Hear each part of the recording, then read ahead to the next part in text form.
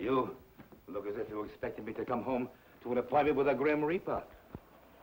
I'm sorry, I didn't quite know what to expect when they rushed you off like that. They wouldn't even tell me what was going on at the hospital. Well, it's encouraging to know that they carry out some instructions in that sterile maze. Those syringes, those stethoscopes, those, You mean you told them not to tell me what was going on? I thought you had enough to worry about. Managing your first business venture.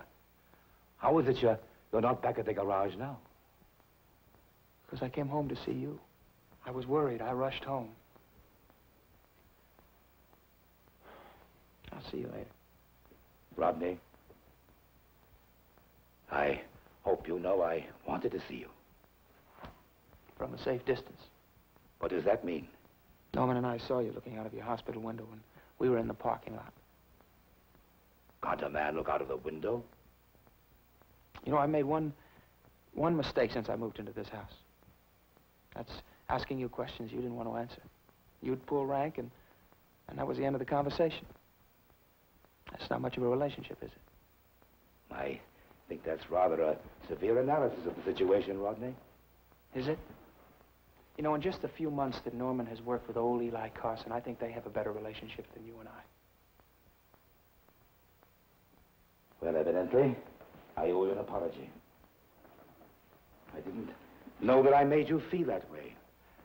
I assure you, it was not intentional. Look, I know you've got a lot on your mind. Well, so do I.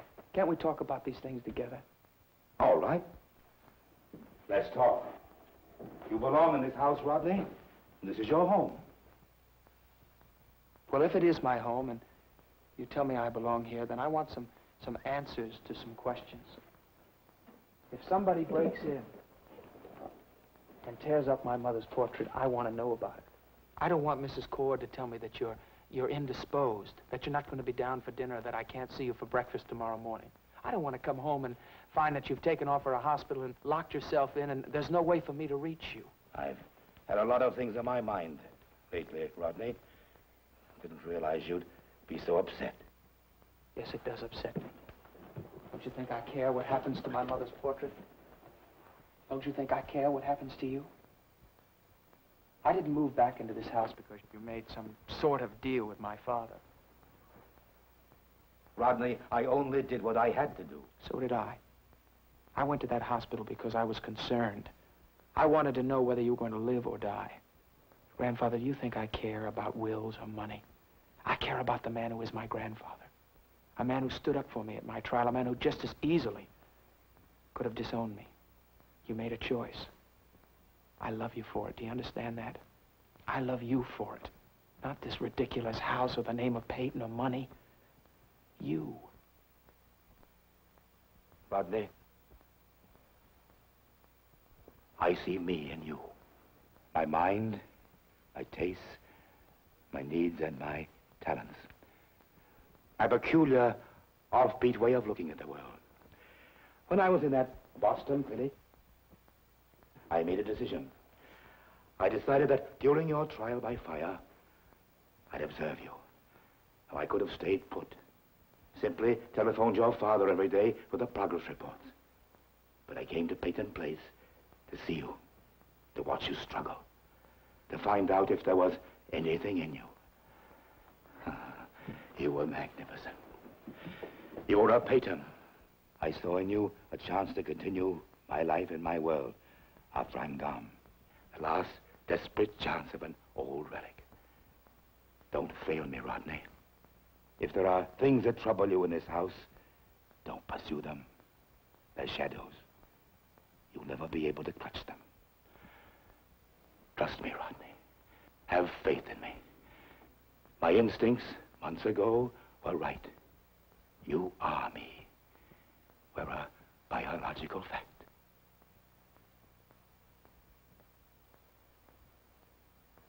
Take my hand, Rodney.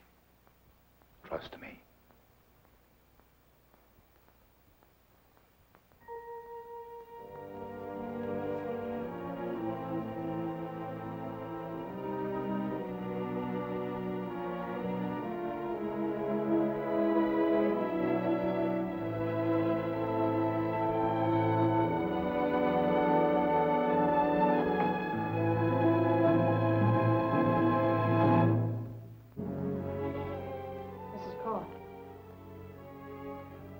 Why did you tell Stephen I was seeing Rodney?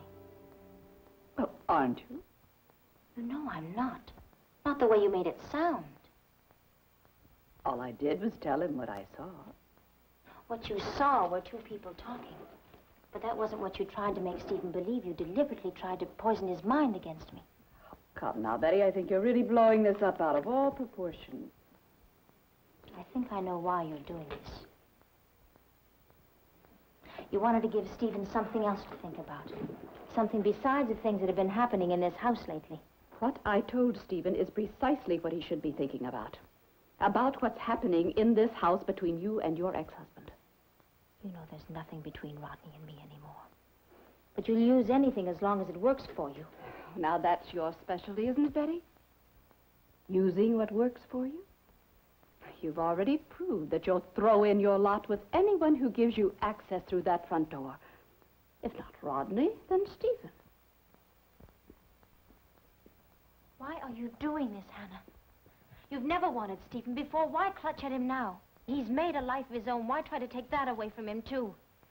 Don't try to turn this into a hair-pulling match between the bride and the mother-in-law. There's much more to it than that.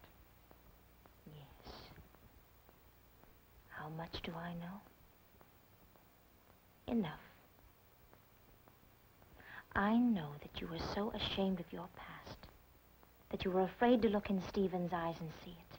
So you kept him in the dark on his life. You raised him on half-truths and deceits. This is my home, Betty. I don't intend to stand here and be vilified by the likes of you. You didn't belong here as Mrs. Rodney Harrington. And you don't belong here as Mrs. Stephen Cord. They're brother and sister, aren't they, Hannah? Anne Howard is Stephen's sister. And Brian Colby was their father. Does Stephen know? Don't you think it's about time he should? Don't you think you had better stay out of this? I'm not an outsider anymore, Hannah. I'm married to Stephen, and I don't intend to stand by and let my husband live a lie any longer.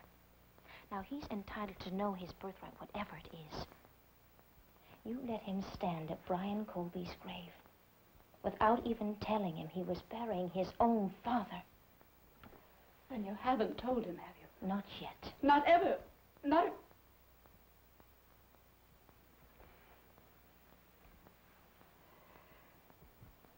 Not if you love him. You say you know enough. Well, that's only half true, Betty. You know just enough to be the instrument for Stephen's destruction. And that's just what you will be if you tell him. Don't play Pandora. Don't be tempted to open that box, because believe me, there's a reason why this house is locked.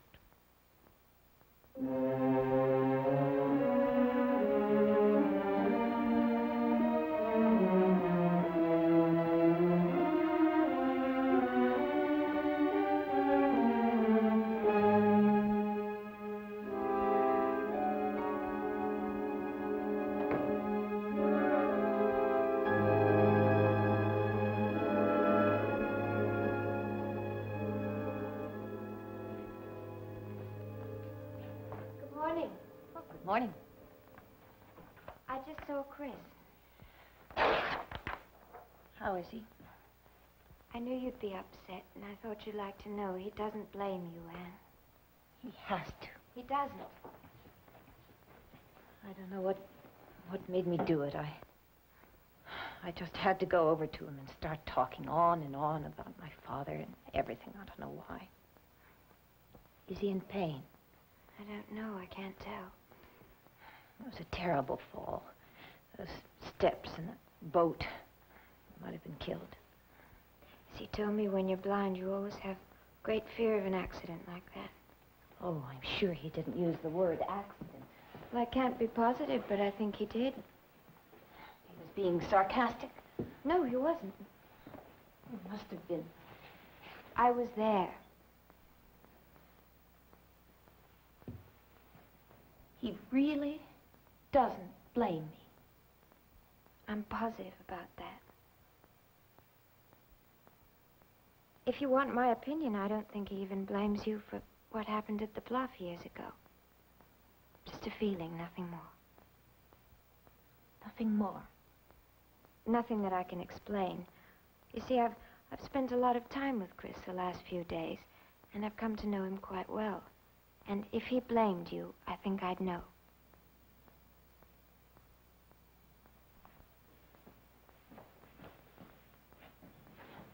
I'll be back.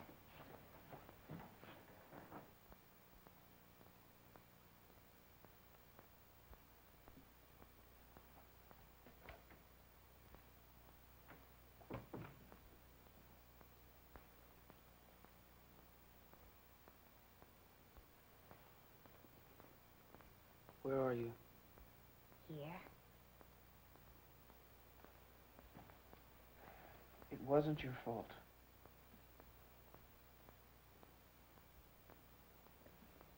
But I upset you. I shouldn't have told you all those things about my father. I had no right to pile all my troubles up on you. It wasn't your fault. Allison just told me that that's the way you felt, but I couldn't believe it, so that's why I came here to ask you myself. Oh, Chris, you don't know how much this means to me. You've asked, I've answered. Allison also said that you might be leaving Peyton Place. Is that true? Probably. Don't go. This is your town. You belong here even more than I do. If you're leaving because of me, I'm not.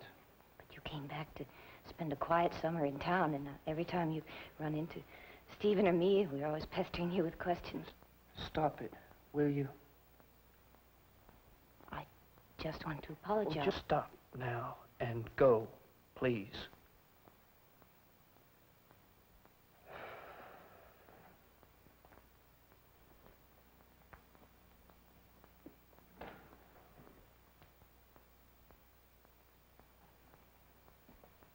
Just tell me one thing.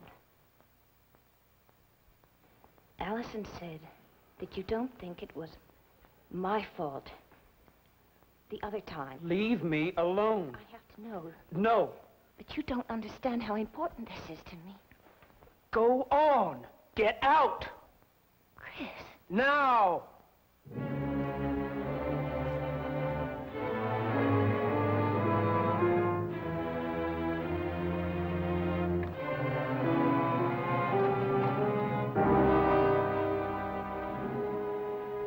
Was that the Weber boy shouting? Yes, Doctor. I warned you to stay away from him. Miss Howard, you're fired.